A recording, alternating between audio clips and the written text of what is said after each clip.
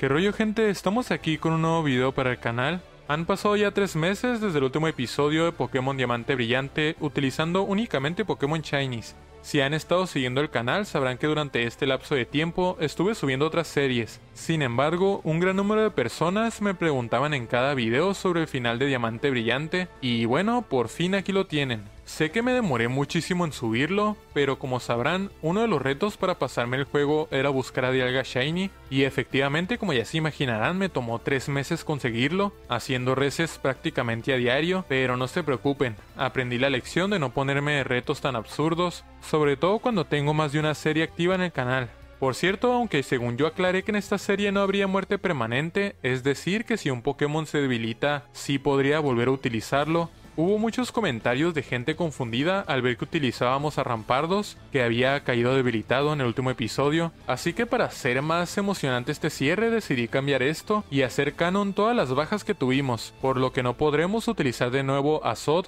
al propio Grumbelt ni a Bejerit. A partir de ahora, si un Pokémon cae debilitado quedará cancelado. También tomaremos en cuenta la mayoría de reglas Nuzlocke que ya conocen, como no comprar objetos curativos ni utilizarlos fuera de combate. Les recuerdo que si quieren ver la serie completa la pueden encontrar directamente en el canal y o en la descripción de este video. Y sin más que agregar, los dejo ahora sí con la cuarta y última parte de Pokémon Diamante Brillante utilizando únicamente Pokémon Shinies. Pónganse cómodos y disfrútenlo. Comenzamos. Continuamos nuestra aventura en la columna Lanza, después de vencer al equipo Galaxia. Uno de los retos de la serie era conseguir a Dialga Shiny, como ya mencioné en la introducción, lo cual conseguimos alrededor de los 10.000 encuentros. Para no complicarnos las cosas aún más, utilizamos a la Master Ball para capturarlo. El mote que le dimos fue el de Locus, uno de los apóstoles que sirven a la banda del halcón de Griffith. Así es, seguimos con las referencias a Berserk, y si se preguntan el porqué de esto, solo vean su forma liberada. Bueno, se parece más a Virizion, pero no sale en este juego. Como nuestro equipo quedó incompleto por las bajas que sufrimos, comenzamos una búsqueda de Misdreavus variocolor para cubrir el hueco que dejó Bejerit. Aunque en nuestros corazones sea irreemplazable. Las probabilidades de Shiny por método Masuda son de 1 entre 683, sin el amuleto Iris, y tras solo 180 huevos conseguimos nuestra yema de huevo flotante.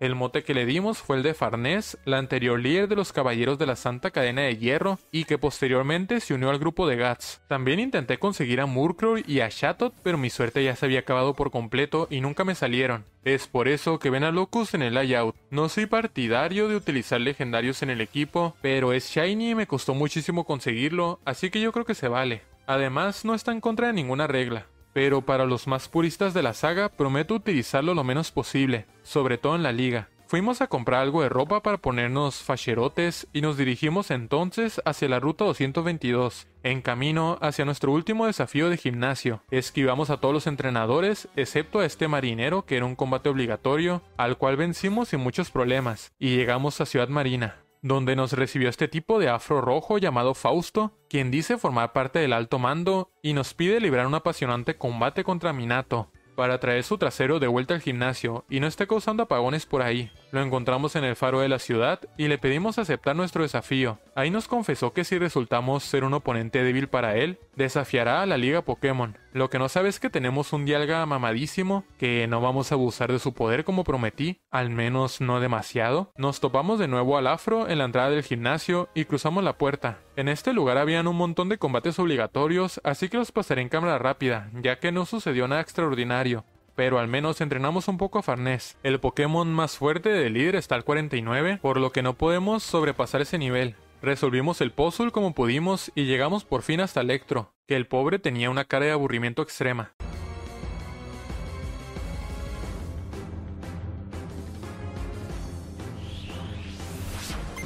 Comenzamos el encuentro con nuestro nuevo fichaje frente a su Raichu, y atacamos con Rayo Confuso. Sin embargo, él se movió antes y usó Volticambio, sacando a su Ambipom al campo. Cambiamos por Isidoro, y después de golpearse a sí mismo por la confusión, lo debilitamos de una bocajarro.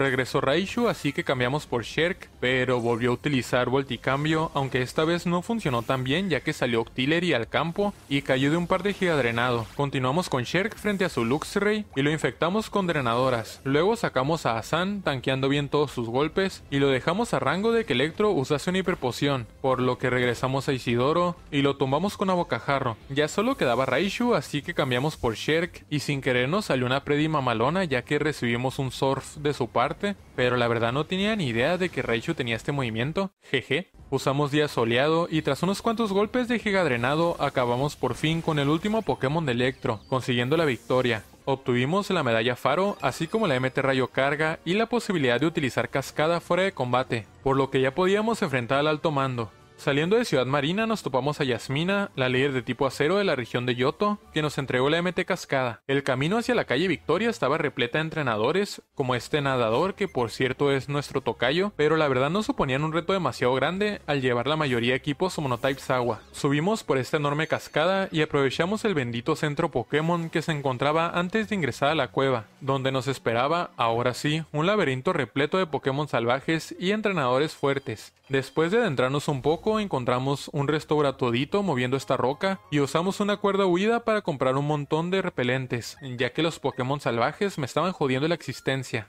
Vencimos a un par de entrenadores y encontramos las MT de Pulso Dragón y Pulso Umbrío. Seguimos avanzando y tras vencer a este Domadragón, gracias a Locus, encontramos por fin la salida. Volvimos a utilizar Cascada e ingresamos al imponente edificio de la Liga Pokémon. Le dimos una piedra noche a Farnés para que evolucionase en Mismagius y apareció el chupo de nuestro rival para medirse contra nosotros, antes de enfrentar al alto mando, nuestro último combate contra él de la serie. Sacamos a Farnés frente a su Staraptor y lo golpeamos con rayo carga. Él nos atacó con picoteo quitándonos media barra de vida, luego esquivó nuestro segundo ataque. Afortunadamente hizo danza lluvia en vez de atacarnos, así que lo acabamos con rayo carga. Y encima nos bosteamos el ataque especial, por lo que mantuvimos a Farnés y de un solo psíquico debilitamos también a su Roserade. Su siguiente Pokémon era Snorlax, así que decidimos cambiar por Sherk y después de recibir un triturar plantamos las drenadoras. Snorlax nos robó el objeto con antojo para comérselo ya que dudo mucho que le sirva de algo. Sacamos a Hasan y lanzamos un tramparrocas, pero casi lo perdemos de un fuerza equina.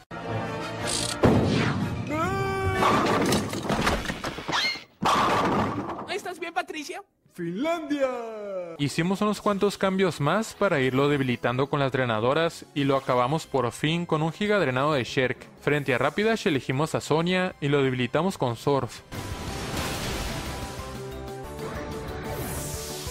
Ya solo quedaba Empoleon que tumbamos a base de foco resplandor de Locus, lo cual no es muy entretenido de ver así que lo pasaremos rápido, y Heracross que después de un rueda fuego de Isidoro quedó con un solo PS y lo destrozamos con abocajarro, solamente para hacer la maldad. Después de conseguir la victoria, tocaba prepararse para la que, en mi opinión, es la liga más difícil de todo Pokémon. Compramos unas cuantas drogas legales, de las cuales abusaremos mucho seguramente, y algunas MT guarras como doble equipo y protección, que espero no llegar a tener la necesidad de usar. También pasamos con el recuerdamovimientos para enseñarle Envite Igneo a Isidoro. El Pokémon más fuerte de Alecrán está al 57, así que le leveleamos a todo el equipo con caramelos raros. Les recuerdo que no podemos comprar pociones, así que iremos con lo que me haya encontrado en la aventura hasta entonces, que son 2 pociones máximas, 3 hiperpociones y 2 restauratoditos, además de 4 vallas sidras que quizás podamos encontrarles un uso interesante. Hablamos con el tipo este para comprobar que teníamos las 8 medallas de gimnasio, algo absurdo ya que es un juego lineal y creo que no podemos llegar aquí sin tenerlas, o sí. Ingresamos a la sala de Alecrán y después de hablar con él comenzamos oficialmente nuestro primer combate contra el alto mando de Sinon.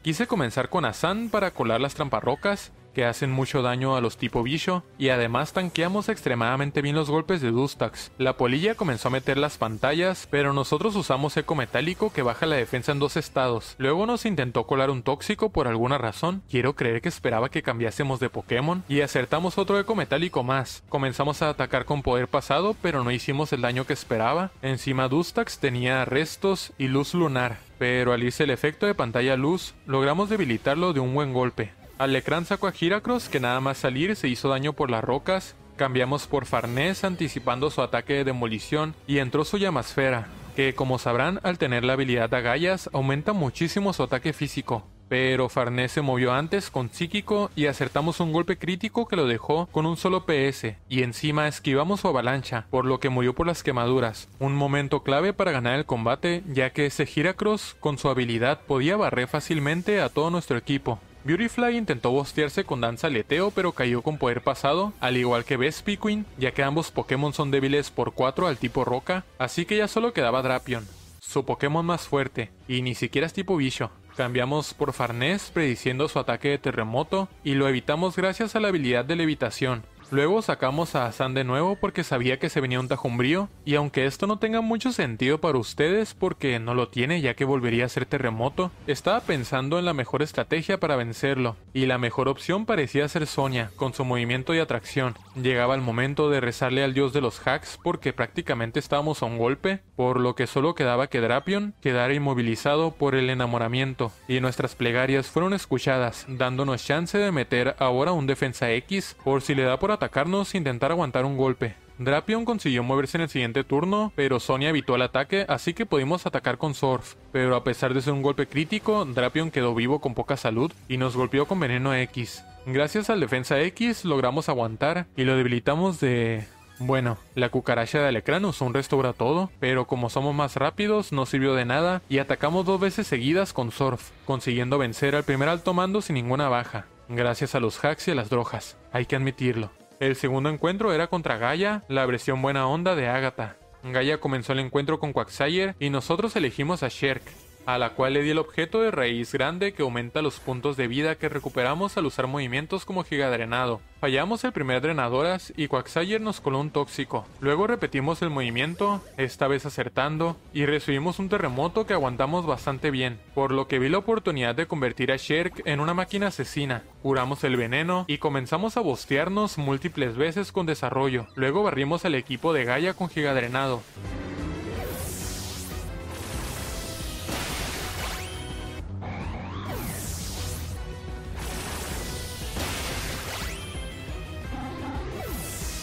Hasta que salió Golem, que aguantó gracias a su habilidad de robustez y usó Pulimento, superando en velocidad a nuestro Pokémon, acertando un potente roca afilada que afortunadamente no fue crítico, ya que nos habría debilitado. Acabamos con Golem de un par de brillo mágico y ya solo quedaba Hippowdon, que a pesar de ser un Pokémon sumamente defensivo también cayó de un solo golpe, consiguiendo nuestra segunda victoria frente al alto mando.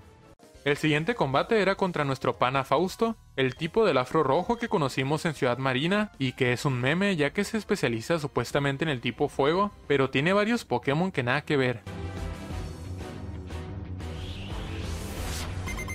Comenzamos con Sonia frente a su Rapidash, a la cual le equipamos una valla Sidra para recuperar la salud que perdimos contra Alacrán. Recibimos una polla nociva por parte de Rapidash que aguantamos a duras penas, y lo debilitamos de un solo golpe crítico de Surf, gracias al poder del amor, aunque creo que igual caía. Su siguiente Pokémon era Steelix, el cual verifiqué en Wikidex que no tuviese robustez ni nada raro, y debido a su pobre defensa especial cayó también de un solo golpe. Contra Lopunny cambiamos la estrategia sacando a Farnés para evitar un evidente ataque lucha o normal de su parte. Luego del bait sacamos a Isidoro para tanquear su puño fuego y contragolpeamos con puño incremento, bosteando nuestro ataque. Luego de recibir una patada a salto alta, lo acabamos con abocajarro. Mantuvimos a Isidoro contra Driflim, que gracias a nuestro ataque aumentado cayó de un potente garrumbría que me estaba reservando precisamente para él, y encima crítico. No sé qué les pasa a mis Pokémon en este combate que han estado acertando un crítico tras otro. Ya solo quedaba el macaco, por lo que llegaba la hora de quebrarnos la cabeza pensando en una estrategia. Fue entonces que recordé que Farnés tiene canto mortal y además era inmune a sus ataques lucha, así que nos venía perfecto para hacerle una guarrada a Fausto. Evitamos su abocajarro, pero luego recibimos un puño fuego que casi nos debilita. Aún así alcanzamos a meter el canto mortal, que en este juego dura 3 turnos, cuando según yo eran 5, pero creo que eso eran los juegos anteriores. Si alguien lo sabe, que lo deje en los comentarios, por lo que ya solo quedaba esperar que pasen los turnos y quitar del campo a Farnés. Sacamos de nuevo Isidoro anticipando el puño fuego de Infernape, pero evitamos el ataque otra vez por el poder del amor. Aquí arriesgamos mucho sacando de nuevo a Farnés esperando otro ataque lucha, pero si la IA del juego se hubiese vuelto loca, habríamos perdido otra vida. Ya solo quedaba un turno para que el macaco cayese, así que no quise arriesgar a Isidoro, ya que se podría venir un puño trueno o algo por el estilo, y sacamos a Locus, que hasta ahora no había hecho nada relevante en la liga, como les prometí. Recibimos un puño fuego y el contador de Infernape llegó a 0, por lo que conseguimos nuestra tercera victoria contra el alto mando, a base de críticos por el poder del amor.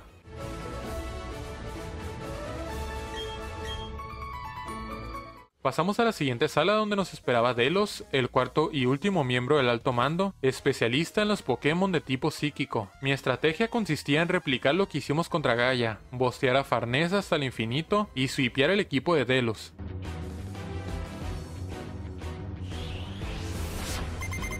Comimos la valla sidra para que recuperase vida y utilizamos atracción, buscando que Mr. Mime nos ataque lo menos posible. Luego comenzamos a sacar las drogas, aumentando la defensa y el ataque especial de Farnese, así como su velocidad, mientras Mr. Mime seguía inmovilizado por el enamoramiento. Usamos un crítico X buscando hacer el mayor daño posible y Mr. Mime por fin consiguió moverse, colando un reflejo, que no sirve de nada ya que Miss Magius pega por el lado especial. Al parecer nuestro amiguito solamente tiene la apariencia, pero no es muy brillante que digamos. Espero no comerme mis palabras más adelante. Para mi sorpresa, Mr. Mime aguantó el bola sombra de Farnese e hizo pantalla luz, jodiendo nuestra estrategia, ya que lleva equipado un refle luz que prolonga las pantallas durante 5 turnos. Delios usó un restauratodo en Mr. Mime, pero no sirvió de mucho ya que de un par de ataques acabamos con él. Su siguiente Pokémon era Alakazam, que gracias a la pantalla luz podía resistir un bola sombra, al menos que Farnese acertara un golpe crítico. Y milagrosamente así fue,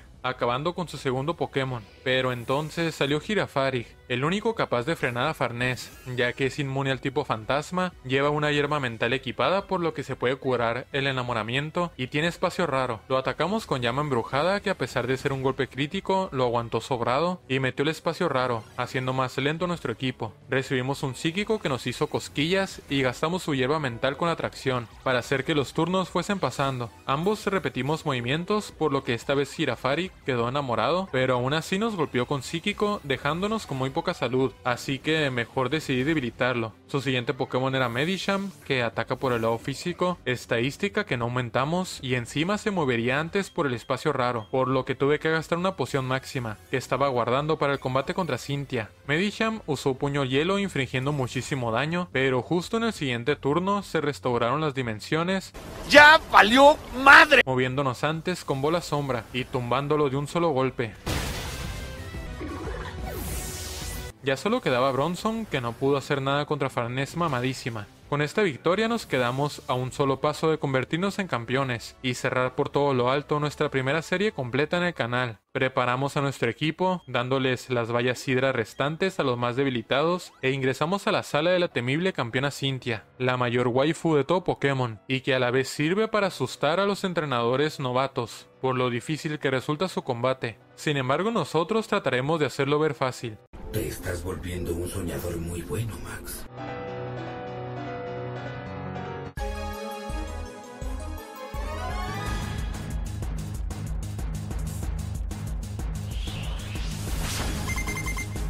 Para ello había que crear una abominación, y el Pokémon más indicado era Sherk. Plantamos las drenadoras a Spiritomb, que nos atacó como la sombra, quitándonos media barra de vida, y encima bajando nuestra defensa especial, por lo que empezamos nuestra estrategia con el pie izquierdo. Aún así nos apegamos al plan, y usamos un defensa especial X, para aguantar lo mejor posible y dar chance al bosteo infinito. Además Sherk puso de su parte esquivando un pulso umbrío. Spiritomb comenzó a spamear golpe bajo por alguna razón, dándonos tiempo de utilizar desarrollo múltiples veces hasta que subimos nuestro ataque a tope, hasta que decidió atacarnos y casi nos caga la estrategia con un bola sombra crítico que nos dejó con la vida en amarillo. Continuamos usando las drogas en Sherk para convertirla en una máquina de matar, mientras recuperábamos vida con las drenadoras. También utilizamos una hiperpoción, ya que era el todo o nada, y un mal cálculo muy seguramente nos haría perder el combate. Cuando Sherk estuvo lista con todas las estadísticas al máximo, además del aumento en golpes críticos, sacamos la escoba, debilitamos a Spiritomb con Giga Drenado y salió Roserade, que aguantó nuestro ataque y nos hizo bomba lodo.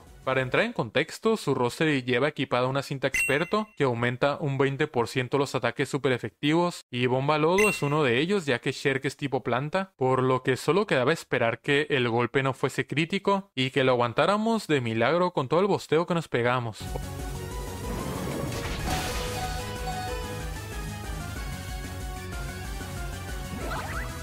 o que en su defecto aguantásemos con un PS gracias al poder del amor, cosa que sucedió ya que Sherk no venía a jugar, venía a hacernos campeones.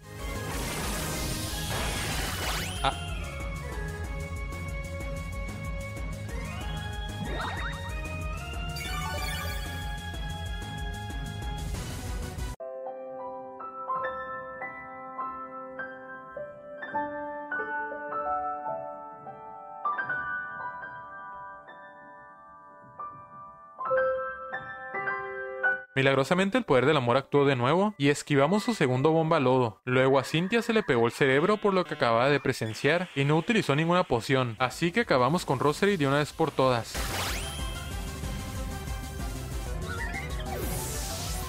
Al pobre Gastrodon le chupamos hasta el alma, y lo mismo a Milotic, que a pesar de tener buena defensa especial, no aguantó ni un solo golpe. Ya solo quedaban Lucario, que cayó de un brillo mágico, y el temible Garchomp, su Pokémon más fuerte, que tampoco pudo hacer nada contra la fuerza imparable de Sherk, dándonos la victoria frente a Cynthia y proclamándonos campeones de la Liga Sinnoh.